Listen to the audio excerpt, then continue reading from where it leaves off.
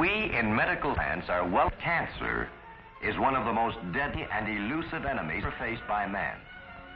All too often, it is that goes untreated until at last, when it is found that cancer has been present for many months. Take the case of Bert Marshall. From all indication of this X-ray and from other observations, he seems to be confined to the stomach. Oh, what chance do I really have, Doctor? Mr. Marshall, I have no desire to mislead you. I'm sure you realize that recovery is not a sure thing, but if we can go through surgery as quickly as possible, I believe you have a good chance of recovery. Well, I appreciate your being so frank with me, Dr. Swanson. I guess I don't have to tell you how I feel. I know how you feel, but this is the time for action rather than pity. You need to have the will to be cured. Beyond that, medical science will play its part. We've learned a great deal about cancer, but a great many questions go unanswered. It was Hippocrates, the father of medicine, who in the 4th century B.C. first gave the name cancer to the malady. Cancer is known to affect most plants and animals. Cancer begins as a departure from normal cell growth that is harmful and unceasing. The rapidly growing abnormal cells usually differ sufficiently from normal ones to be recognizable under the microscope. Once cancerous cells appear, they soon develop into a clump of tissue that lives at the expense of the entire body. This tissue crowds and robs nourishment from other cells, tissues, or organs. If the abnormal cells grow slowly in a limited area, they are called benign tumors. If the cells in surrounding tissue or spread to other parts of the body, they constitute a malignant tumor, one that is cancerous. Cells of malignant growths may break off and travel through the bloodstream to other parts of the body. There, they may start new cancerous growths. In hospitals and elsewhere, progress is being made in the diagnosis and treatment of cancer. Special equipment, like the X-ray fluoroscope, helps identify and locate cancers. This is the kind of instrument used to make the photograph of Mr. Marshall's stomach cancer. With a gastroscope, the doctor can look inside a patient's stomach. In research laboratories, cancers are being induced in animals so that tests and treatments may be made upon them. But despite research and improved techniques of treatment, cancer remains man's number 2 killer, second only to heart disease. Little wonder that a victim of cancer like Mr. Marshall feels depressed. Don't worry, the doctor says. It's easy to say when you're healthy. As for me, I might as well give up. I'm no good to myself or my family now. Doctor says that 1 out of 7 has a cancer at one time or another. That's a lot of people. Some of those folks are likely to be cancer victims now. Or possibly some of them have recovered from cancer. Yeah, but if they have recovered, they've probably discovered it earlier than I did. Oh, if only I'd gone to a doctor sooner. Early treatment does give a higher percentage of cures. Why did Mr. Marshall wait so long? Should have known something was wrong. That stomach distress and all. But I drifted along. Guess I was afraid to ask for medical advice. I listened to people who knew as little as I did. Say, what's the matter with you anyway, Bird? Oh, I don't know, Ken. It's that old stomach upset again. Upset stomach? Why don't you take a little soda or a pill? I don't know, Ken. I've had these pains a lot lately. You know, the other day I saw a program on TV about cancer. And one of the symptoms they mentioned is exactly the same thing I've got. And You know, it really scares me. What are you talking about? Those fellows are always trying to talk people into going in to see a doctor. Go in for a checkup every year. Go in every time you get a mole on you or something. It's a lot of nonsense, this cancer business. Besides, this cancer's mostly for old people anyway.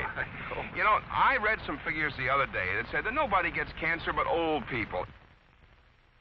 I certainly shouldn't have paid attention to fellas like Ken. But I had to talk to someone, and well, I couldn't bring myself to tell the family my fears. It was only when I had the particularly bad attack that I finally went to the doctor. I remember how the doctor went into great detail with me about my past history and how he gave me a thorough examination that lasted through several visits. We cancer specialists do make a thorough study of each patient's case. We know that many cancers can be treated successfully. Once the diagnosis is completed, using the different instruments and tests at our command, some form of therapy is begun. For some cases, X-ray treatment is an acceptable technique. The X-rays are focused on the cancerous tissue. X-rays help destroy cancerous cells. Only specially trained technicians should ever administer such treatments, because any large excess of X-rays may harm healthy cells as well as cancerous ones. When it is possible to operate, the removal of the cancer usually offers the most certain means of ridding the body of the cancerous growth. Cancer of the stomach can be removed surgically, so Dr. Swanson uses surgery on Mr. Marshall. In males, the digestive tract is most frequently afflicted with cancer. Other areas where cancer often strikes are the mouth, the respiratory tract, the skin, and the urinary system.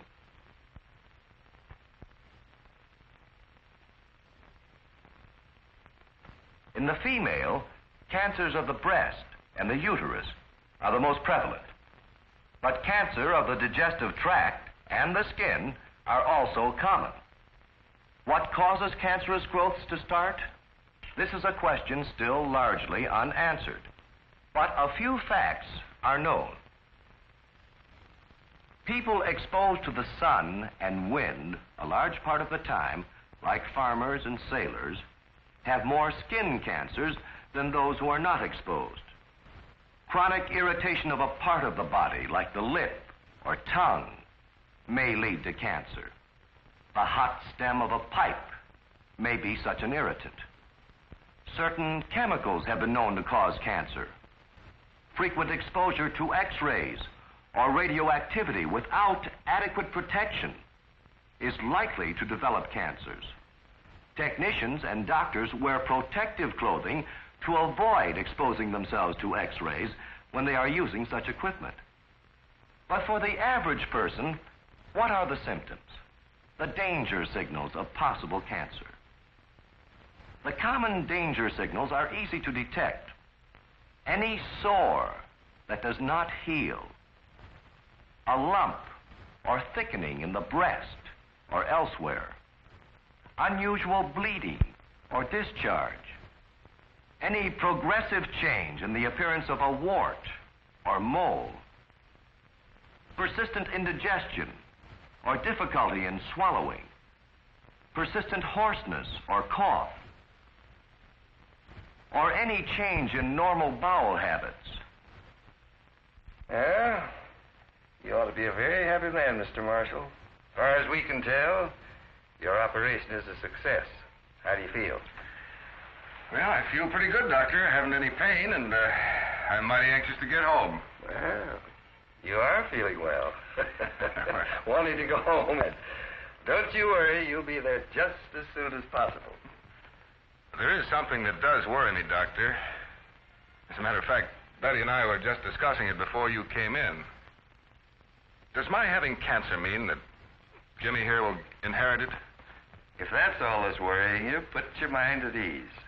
Cancer isn't inherited. So just forget about any danger to Jimmy because of your trouble. Well, I've got other patients to see. I'll drop by tomorrow. Goodbye. Thank you for coming, Doctor. Severe distress finally led him to the doctor. But distress is often entirely absent in cancer cases. So the best protection is continual vigilance. Know the danger signals of cancer. Any sore that does not heal, a lump or thickening in the breast or elsewhere, unusual bleeding or discharge, any change in a wart or mole, persistent indigestion or difficulty in swallowing, persistent hoarseness or cough, any change in normal bowel habits. If you detect any of these danger signals, don't hesitate. Seek medical advice. We doctors are improving our techniques. No individual is alone in the fight against cancer. Research workers are finding and reporting more and more facts. The American Cancer Society, the press, radio, and television, all are helping contribute to a ending of cancer. What it is and how we will conquer cancer.